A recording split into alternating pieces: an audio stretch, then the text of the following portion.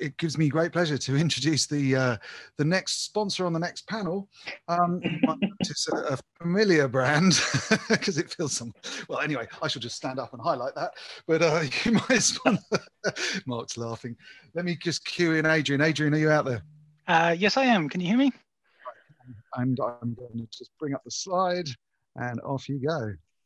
Hey, thank you very much, Tom. So Ideas is a software company that builds large-scale media workflows for major enterprises and CDNs. We specialize in live video and low latency delivered at scale.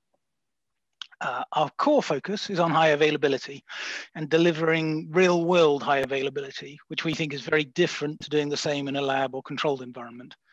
In the real world, things that you can't predict, happen. Infrastructure is unreliable, sources are of questionable quality, etc. And it's how we perform under those challenging circumstances that we feel is most relevant to our customers, some of whom have been up for 7+ years without a live support call. Now, that's not because nothing's ever gone wrong. It's because at scale, inevitably things will go wrong, servers will die, networks will fail, etc. But because the systems have healed themselves before anybody could notice. Our solutions are typically built with Idea's own media libraries and very little third-party code, which gives us very fine-grained control and flexibility. This allowed one of our customers, Arkiva, to go in 6 weeks from a service that was working on 16% of target devices to one that worked on 96%. And now they've scaled the number of multi-language live sporting events that they could offer commentary on by an order of magnitude by making very early and aggressive use of WebRTC. The same control allowed us to deliver a new low latency platform into a CDN who've been in this show that delivered 10 to 15 times the throughput that they used to have on their old platform on exactly the same hardware. With all that focus on high availability, however, throughout, that's the sort of key for us.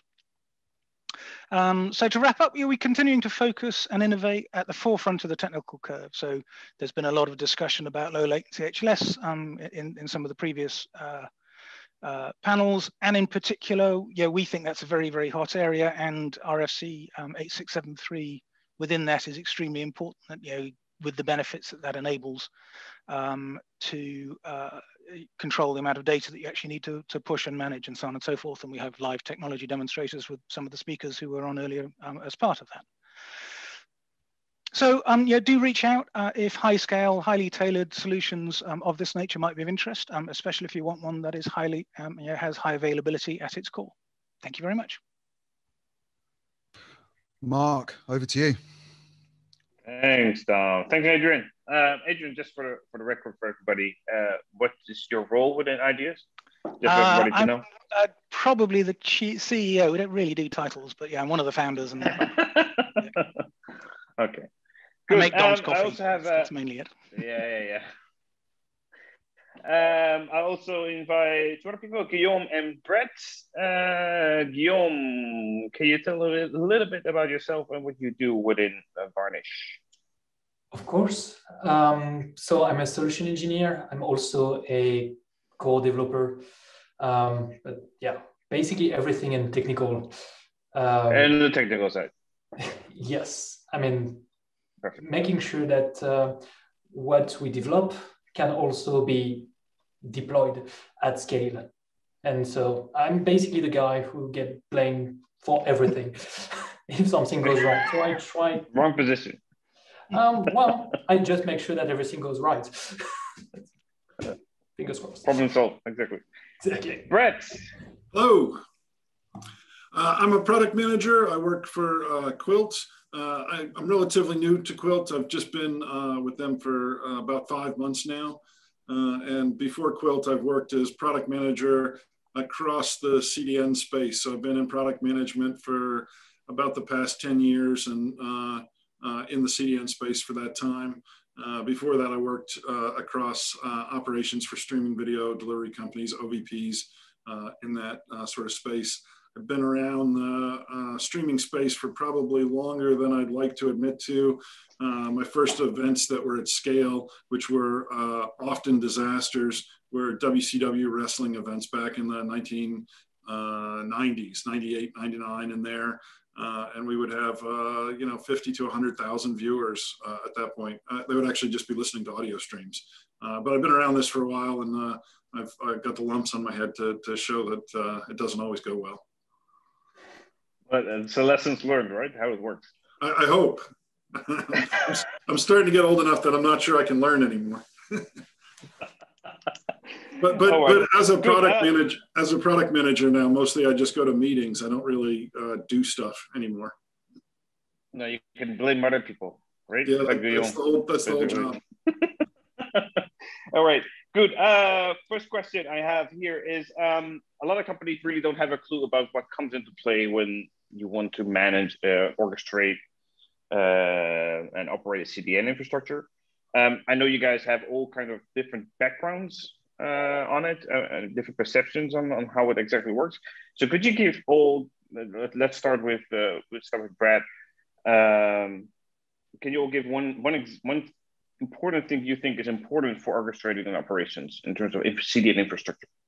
That's key. So I think if I'm just going to make one point about it, I think that there's really sort of across networks and service providers, there's a lack of standards when it comes to working at a global level. And I think content owners like Disney, actually, who had many people on the previous panel, coming in and really pushing open standards will help straighten that out over time. I think it takes those folks working at scale to push the CDNs into a spot where it makes it a little bit easier to manage and orchestrate across that. So standardization is basically more standards on the CDN side, basically. Yeah. Yeah, I think it's going to benefit all of us over time. Okay, good. Guillaume, as building your own, you have your own cache. So how do you cope with this kind of? Okay, what is your unique thing that this really is really important in operating an orchestration? So we take the approach the other way around. Basically, we have all those little building blocks, and we either build something out of them, or we use them to integrate with what already exists. So, I definitely think that standardization is really going to help everyone. So I'm not going to fight here. But yeah, we are more on the side of, you know what, there are off-the-shelf solutions that are going to exist if you want to tailor them to your needs, whether cost, performance, maybe location, then you can expand. So our approach here is not necessarily going to be standardization, although that's going to be useful, but more modularity and being able to plug all those different elements. Yes, so cohesion of all the different elements that are there, basically. Yes. So I guess, in a sense, that's standardization, but at the micro level rather than the macro. So same idea, is just different scope, I guess. Yeah, no, that's exactly why I want to have the different views of the thing. Adrian, based on our experience on the forefront, what's your experience, especially if you look at live? What's your experience on this? I think there's probably two aspects to it. One is, and I agree with Guillaume. Our experience is typically that we're building into an enterprise CDN or a large customer of some sort. So it's typically we'll make it fit their environment. But being able to deliver, real transparency and observability, I think is absolutely key, because when you have systems running thousands or tens of thousands of servers that scale up and scale down and so on, you have to give this illusion of simplicity.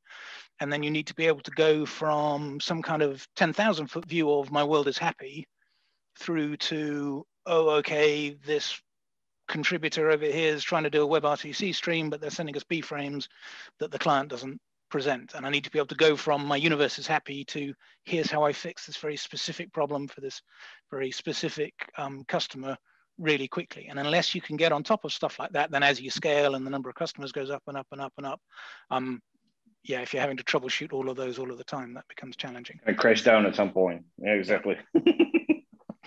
Good. I mean, if you take a step back, right? I see a trend. If I look been in the industry for a while, I see a trend of I call it building blocks. So there are more and more building blocks out there that are basically getting more and more standardized, or at least in some degree. Yep. So can we say that the differentiation in the future is more amongst, okay, what building blocks you are using for what specific situation, and that is more important than the actual building blocks itself? Is that where the future is going in that regard? That's interesting in as much as I think innovation tends to be driven by new capability or new lines of business that frankly you're opening up for the customers, because that's what opens checkbooks. And so it's the ability to say, okay, I can open up a line of business where I'm providing multilingual commentary or something, and I can do that really quickly, and I don't have to invest in infrastructure and so on. And I think one of the challenges that will happen, and I think this is a long-term thing, I think this is 10, 20 years, yeah. not 5, 2, 3 years, is that CDNs are sort of split into two modes, and most CDNs provide both of these modes. One is a core business which is based around HTTP caching and efficient distribution of objects like that, and then with the emergence of kind of edge compute and things like WebRTC, which are session oriented. Actually, WebRTC kind of looks much more like an edge compute challenge than a traditional CDN HTTP cache type behavior. And I think those two models will start to merge, both from a technical perspective with things like Qwilt coming along, but also, I want to be able to say, okay, this machine is currently being an HTTP cache, but it's not very busy right now, so I'm going to change its purpose and move it to some other kind of function. So I think those two will kind of merge, and the ability to do that is absolutely based around small bits of functionality that I can inject into a running system, or I can take, clients that are on this particular system and aggregate them all over to some other server in a way that they don't know, haven't realized has happened, and so on. And it's again that kind of illusion of continuity and uniformness when actually you've got a very dynamic situation going on under the covers. Okay. Guillaume, back to you. Your software, right? Varnish is software based. So you basically are independent, let's say, in terms of infrastructure, right? So what kind of infrastructure basically it doesn't really matter that much.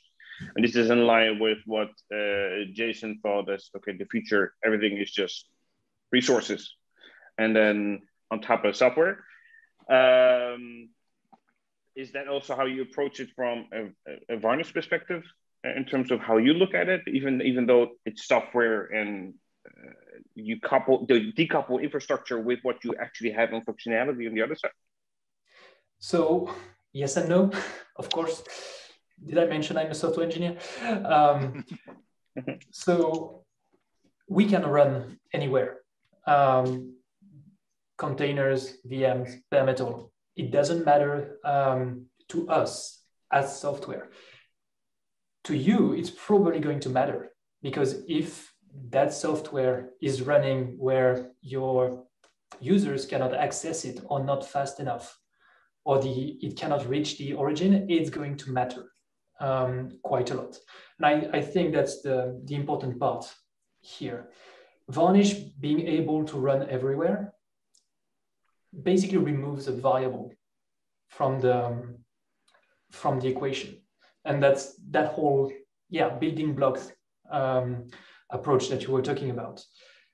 The problem is if you grab a off-the-shelf solution, it's probably going to have a set of parameters, and you cannot change that many of them.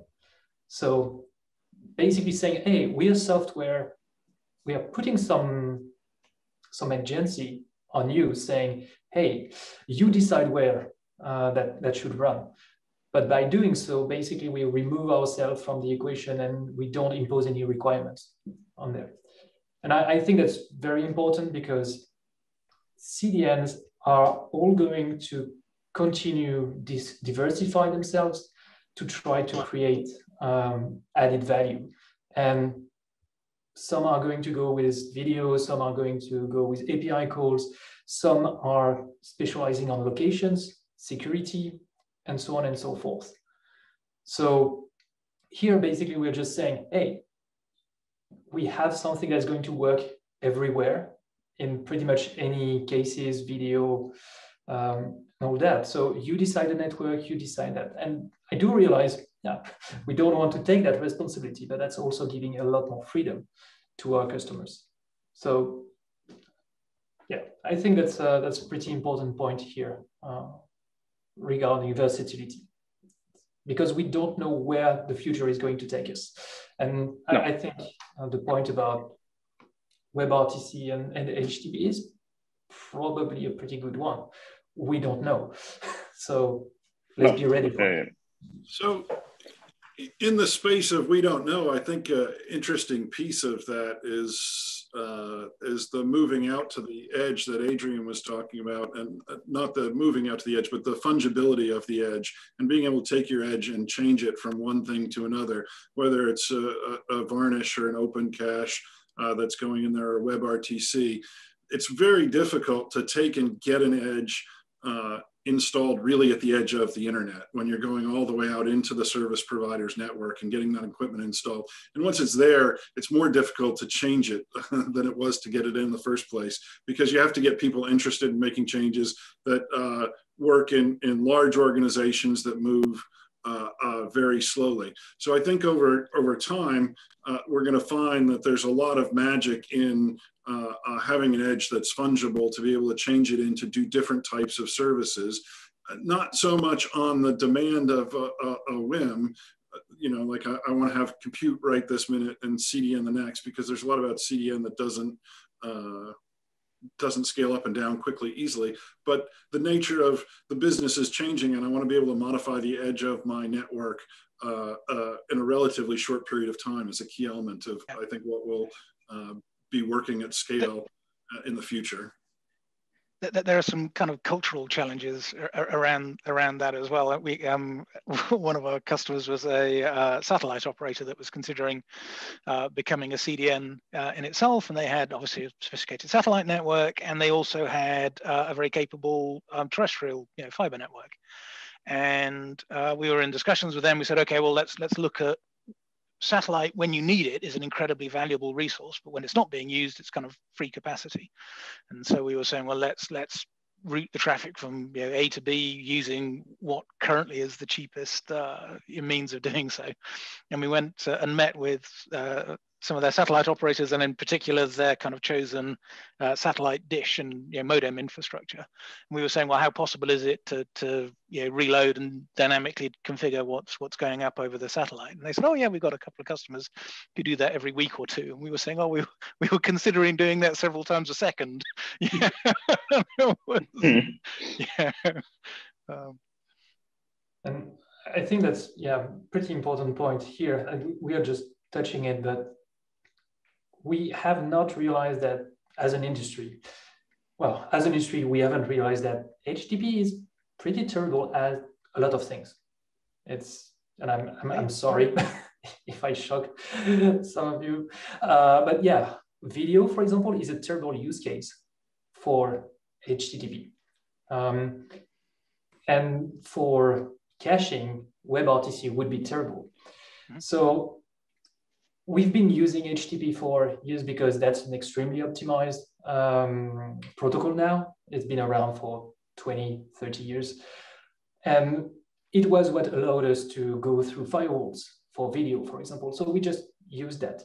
But at some point, we are probably going to reach the limit of that technology. And even though we are progressing with HTTP 2, 3, and all that, we are probably going to see holes in those use cases where we should use something else. And so fungibility and the ability to plug into something else is going to be extremely important, to just stress that point from Adrian. Okay, a different take on this. Right? So if we decouple infrastructure with functionality, right? So assuming those in the future will be decoupled in some degree. How do you manage QoS along, especially if you look at infrastructures that are whatever, CDN-based, cloud-based, edge-based, MAC-based, and you have different tiers of capabilities in terms of resources? How would you ever be able to guarantee some sort of QoS on this left or right if it's so diverse? How do you manage it? It's a challenge, and it's kind of one that's been around. It sort of came in with the advent of the cloud for me, that quality of experience, the way you deliver high quality of experience needs to fundamentally change. And as much as in a cloud environment, you need to be delivering services that are much more reliable than any one piece of the infrastructure they're running on. And that takes I used to build banks and things like that for a living, and a big system there was, I don't know, 6 servers with a shared drive or whatever, and a big system now is tens of thousands of servers across 200 data centers doing which in 5 hours time might be 200 servers, because it's scaled up and down. And quality of experience, the one that matters is the very end customer. And so typically we would look at what it is that as far down the line as close to the customer, what the experience there is in terms of can they switch from one stream to another, and if they can, how seamlessly can they do it, and then kind of build backwards from there to how can I make it that if the bad things happen, the customer doesn't notice. I'm thinking of which my alarm's just gone off. I'll be right back. Guillaume, on this, how do you? I mean, you're a more closed ecosystem of what you do as Varnish. So how do you manage QoS across the board in that regard from a Varnish standpoint? So by staying in our lane, basically, we are transport. I mean, the whole thing about video is layers above us. So the one thing we can do, and that we do fairly well, is not adding any latency to it. And just making sure that what we are asked is either already in cache, or if we need to put it in cache, is super quick.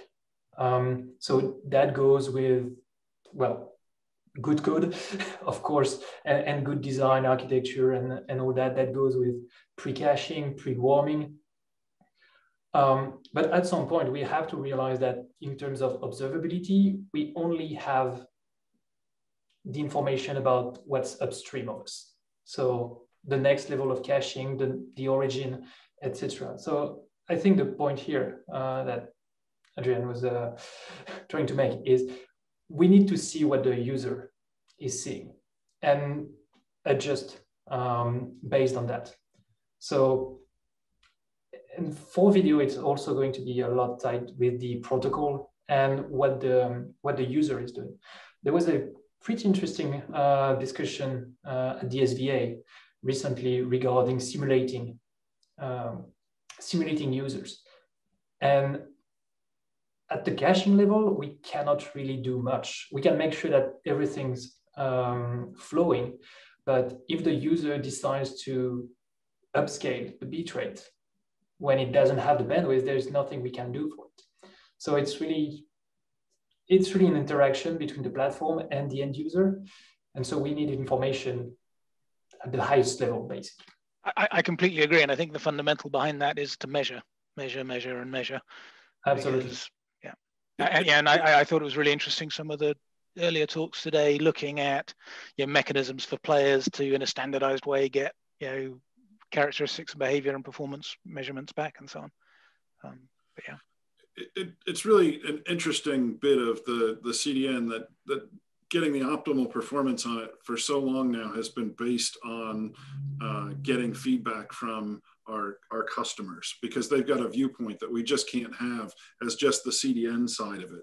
We just don't know exactly what's happening inside of a player. When a stream stops, we don't know why that stream stopped. We just know that we stopped delivering bits at that moment. If the bandwidth shifts, we don't know why the bandwidth shifted. We just know that a different chunk was called inside of there. So the visibility we get from our customers is really a key element of the successful tuning of a CDN, because they have that player side data that is just so precious to us to know and to optimize. From the uniqueness that is Qwilt is the one thing that we're doing, I think that's a little bit different, is that we're actually inside of the service provider network and partnership. So we're tuning the spots that we're putting equipment into based on their network architecture and their flows inside the network to try and get an optimal delivery. So the service provider is becoming a direct partner with us in the architecture that we're deploying. And I think you're going to see as the bits grow in 4 and 8K video that there's a need for a lot more of that type of infrastructure that's directly tied to the service provider. Because I think just meeting up their borders is going to become more and more difficult. I think it's an interesting point, Greg, that you bring in, because I know from way back when the whole CDN stuff from ITF was happening, one of the questions was SLA. So SLAs and QoS, especially with cascading mechanisms. So I know you guys do the open cache stuff. Because you can now basically, from a content provider to a CDN to an ISP to do the whole chain, you can actually go back and forth in terms of reporting information back, which normally you would never do. Normally, the CDN would just deliver into an ISP network traffic, and then they don't know what's happening in the end. Now, with, for instance, open caching, you could say, okay, we can give visibility back on QoS, back to the upstream. I think we're at a cusp of change inside the industry. We're just right at the event horizon of it. And I think it's going to be, the change is actually not going to be driven by CDNs, but it's going to be driven by the largest content providers out there in a transparency and visibility and a passing of information and knowledge back and forth about the optimal path to deliver to that user. I think it's going to be forced by the content providers down on top of people that are doing the content delivery just through their pocketbooks, basically. But that helps improve their quality of experience to have that end-to-end visibility that's not always clear right now. And I think we'll see more and more of that and more transparency over the next couple of years. That oddly enough is actually one of the things kind of built into WebRTC as a protocol. You get a stream of quasi experiences from the player, technical quasi experiences. I got this many packets, I got this jitter, I got this whatever. But it's I think increasingly that's just going to become the norm right across everything. One point I wanted to stress on Brett's side is that the observability is super important, but also what open caching is bringing is that business understanding, that business logic, because for years we've been just stashing everything in HTTP because that's the king of protocols on the internet. But because everything is in HTTP, we sort of lose that granularity and that understanding of what's going on. So open caching is great because it's re-adding that layer of understanding, okay, this is video, this is how I'm being impacted by the changes I make. So it's not just about having more metrics, it's having the right one depending on the right metric. Yeah, and there are interesting movements like open telemetry and stuff like that for sort of self-describing metrics. Absolutely. And how you can take these metrics from this system over here and correlate them with this other system over there, so that you get an overall experience, not just this database request took 43 Absolutely. Milliseconds or whatever. Good. I see Dom already popping up, so he's like, I need to give it back to Dom. Thank you guys so much for the session, and I'll give it back to Dom. Yeah, thanks. That was fun. Thank you. Take care. Awesome session. I'd like to thank you, Guillaume, Brett, and Mark, and Adrian. I'll have words with you about the alarm later. I saw some this stuff going on the chat. Yeah. Absolutely brilliant. Thanks so much, guys.